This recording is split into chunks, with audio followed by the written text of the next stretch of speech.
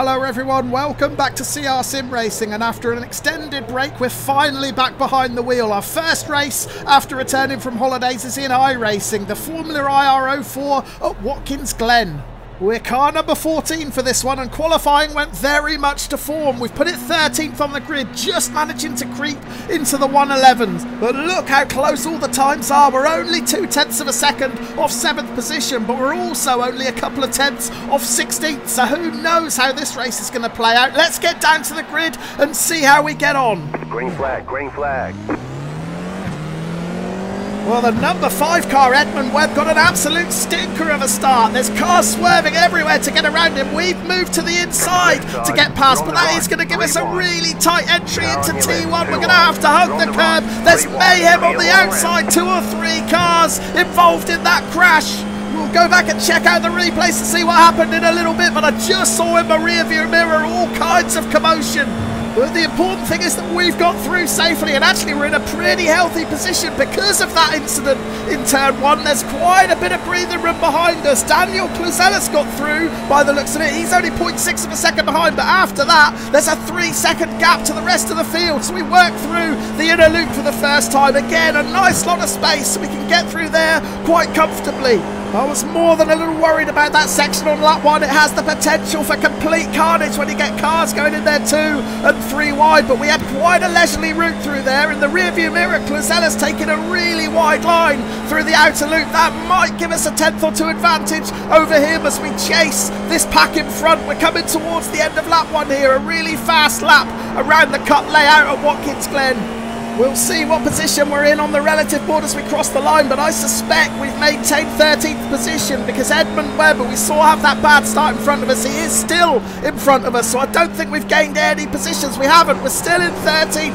However, we might have a sniff of 12th because Liam Joyhead got himself out onto that curb. That's going to cost him some exit speed. There's room to have a look up the inside into these S's, but we just had to ease off the gas slightly to avoid contact. That's going to invite the car behind Daniel Cluzellis to make a challenge for position. Unlike me, he was able to keep his foot planted firmly to the floor there. He's going to have a little bit of extra speed. He's on the outside. I think we're just going to have to back off and give him this position. So yeah, we started the lap challenging for 12th. Now we find ourselves down to 14th. Well, we might get that position back straight away because there's a car that spun out. That's Alberto Garcia. He's crashed out of 7th position. So we're back up to 13th. Another wide line from Cluzellis in front.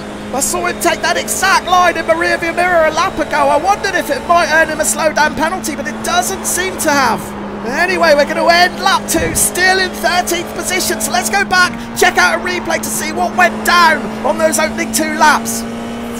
Here's the start as the lights go green. We're lining up on the left of the screen. You can see cars going in all directions to get around Edmund Webb. We move over to the far left. That's us, car number 14. But glance over to the right of your screen, the blue number 11, because we're going to hit T1 3 wide, and it's the number 11 driver, Nico Casisto, who comes off worst after locking wheels with the car in the middle. A lap later, we had a sniff up the inside of Liam Choi. We had to get off the gas to avoid contact. That invited the car behind Daniel Cluzellis to power past and take 13th position. However, a couple of corners later, we got that 13th back when Alberto Garcia gets it all wrong coming out of the inner loop.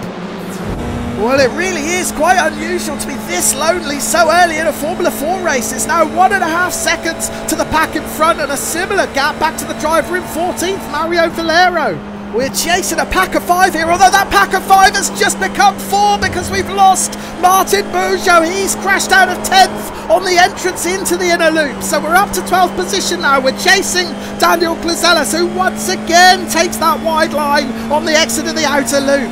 It's clearly not earning him any slowdown penalties, but he must be picking up the instant points every time he runs off track. He's done it on each of the 4 laps so far, so that's something to keep an eye on. But we're approaching the end of lap 4 on track now. We know we're up to 12th position after losing Beaujeu at the inner loop. So we're now in hot pursuit of Daniel Cluzellis in 11th, Liam Choi in 10th, and Stefan Kreher in 9th.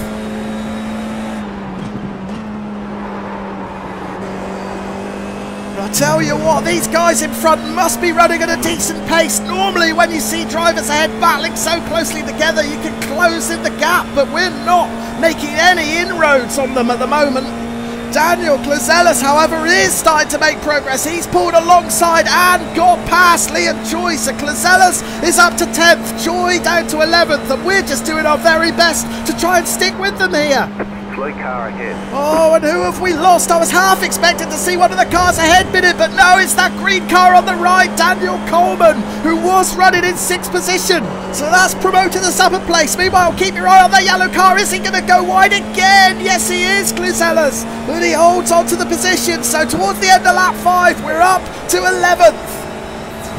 Well, these Formula 4 cars really don't like the curbs at the inner loop. We've seen 2 victims. Martin Peugeot was the first, just clipping that curb on the inside right there, which unsettles his car and sends him into the barrier. And then a couple of laps later, Daniel Coleman, the number 12, again hitting that inside curb. He just about saves it, but he can't survive the second curb. Well, we said earlier in the race about being lonely. We're certainly not lonely now. Look in the rearview mirror. We have got company.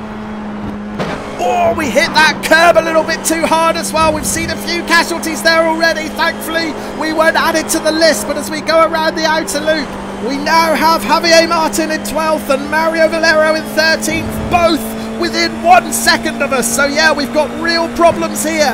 And look at the extra speed that Martin is carrying with that draft. Thankfully, he's not quite close enough to make a move, but I have a feeling that we're going to come under attack very, very shortly. We're going to have to take a defensive line into the final turn to make sure there's no gap, and then get on the gas as quickly as we can to cross the start and finish line. We're beginning lap 8 now.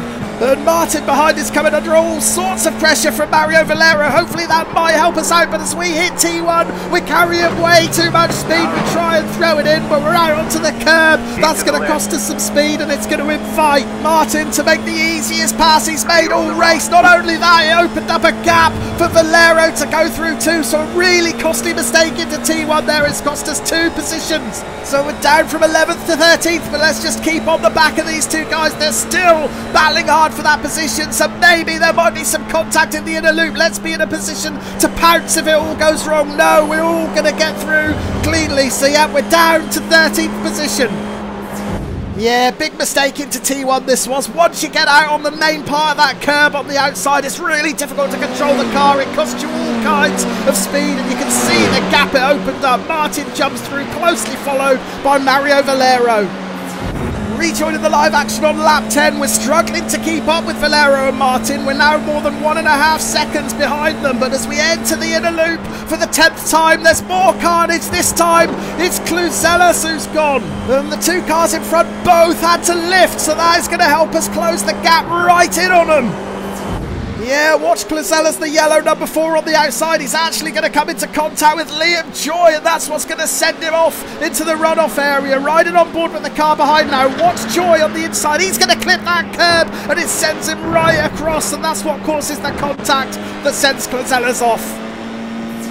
So Clazellas' crash put us up to 12th position, and once we go onto the tail of Valero and Martin, we were just about able to stick with them. We're starting lap 12 now, but as you can see in the rearview mirror, we've got company again. This time, Daniel Coleman. We saw Coleman come to grief on the inner loop earlier in the race, so we know he's one of the front runners. We know he's got speed, and we know we're going to have to work really hard to try and keep him behind us.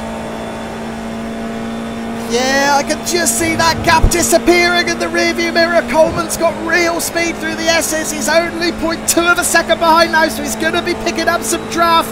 Is he going to try and make a move into the inner loop? He's going to move to the inside. He's going to think about it. We could be too wide into the chicane here. We just need to hold our line. Thankfully, he's thought better of it, but we've lost another driver. We have to get on the brakes to avoid running into Mario Valero. That looked like Javier Martin, who crashed out. So we've lost Martin, we're up to 11th, and we almost ran right into the back of Mario Valero in 10th. We had to jam on the brakes. That's cost us some speed, and that's invited Coleman to challenge, so we're going to have to go defensive into the penultimate turn. There's no way round for Coleman there. But yeah, what on earth happened to Martin at the inner loop? Let's go back and check out a replay. Martin's the turquoise number 7. He's going to pull out of the slipstream of Liam Choi and try and move up the inside into the loop. He clips the curb and then locks wheels with Choi. That's what sends him out. We are picking up a proper tow down the start and finish straight from Valero there. We got all kinds of extra speed.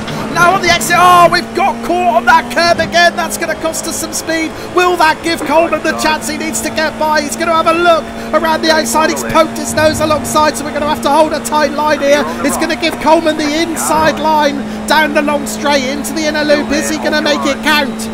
We just need to grit our teeth and hold our line here. We need to be brave if we're going to hold on to this position. And yes, he has thought better of it. Oh, but we run it a little bit hot and we take far too much of that inside curb. Oh, my heart was in my mouth for a moment there. We've seen so many incidents of races ruined just by clipping those curbs. I almost became another statistic there. Oh, but look at Coleman, he's boxing clever this time. He had the outside line last time. He knew there wasn't a way around, so he's made sure he's poked his nose up the inside this time. There's nothing I can do about it. Coleman takes the position. He's up to 11th. We're down to 12th at the end of lap 13. Now the big question is, are we going to be able to do anything about this? Because it looks like the three drivers in front all have just a little bit more speed than we do as we cross the line to start lap 14. Now I think that we're going to have another 4 laps left of this race. Now I'm looking at the leaderboard, specifically the drivers right behind in 13th and 14th, Alberto Garcia and Javier Martin. Both of those drivers have been in front of us at points in this race. We know they're quicker, and it's not inconceivable to think that they both could catch us over this next 4 laps, particularly Garcia. He's within 2 seconds of us. But we can't think about what's behind us. Let's focus on what's in front. And Mario Valero and Liam Choi are side by side going into the inner loop. They surely can't get through without contact. There is contact, but we've got no choice but to take to the grass. Oh, this could be dangerous. We've got back on course. And it was actually Daniel Coleman that we lost alongside Mario Valero. It was Valero and Choi who were side by side originally, but Coleman was the one who crashed out. We've been handed a slowdown penalty, but that's no problem. We can serve that, and we've gained 2 positions. We are in to the top 10. Valero in the white, Choi in the orange. I felt sure it was those two who were going to come together, but then, yeah, look at Coleman in the green. He runs into the back of Valero. A spectacular accident. Oh, and it's caused absolute mayhem. There are cars crashing out everywhere, and still, oh, we were so lucky to get through that unscathed, particularly when we ran onto the grass. We're on board now with Martin Bujo. He had nowhere to go, and he runs right into Valero. And then Alberto Garcia, the number 9, had no choice but to take exactly the same line over the grass that I did, but he wasn't nearly as lucky, losing control. These cars are so hard to control once you get on the green stuff. Absolute mayhem.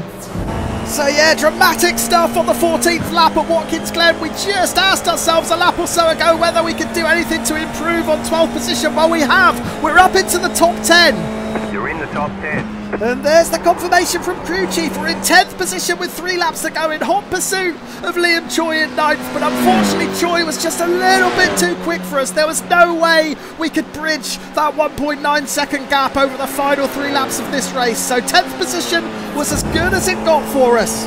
However, I'll certainly take that finish on my first race back after 3 weeks off, and we're going to cross the line to get a nice little boost to the I rating as well. We're now just 5 shy of the 1600 mark. Even the safety rating will get a tiny lift as well. Nice run, solid work. So we'll take a look at the classified results then, and once again it's a reminder that sometimes in this Formula 4 series it's more important to be safe and consistent than it is to be fast. There we are in 10th, but look at the fastest lap times. Everyone else in the top 17 managed to get a lap in the 111s except for me. So yeah, we were well off the pace in this race. Lots of work to be done this season, that's for sure. Thank you ever so much for watching. If you've enjoyed the video, please do leave a like and let me know what you thought of the race. I'll be back on the grid very soon. I'll see you then.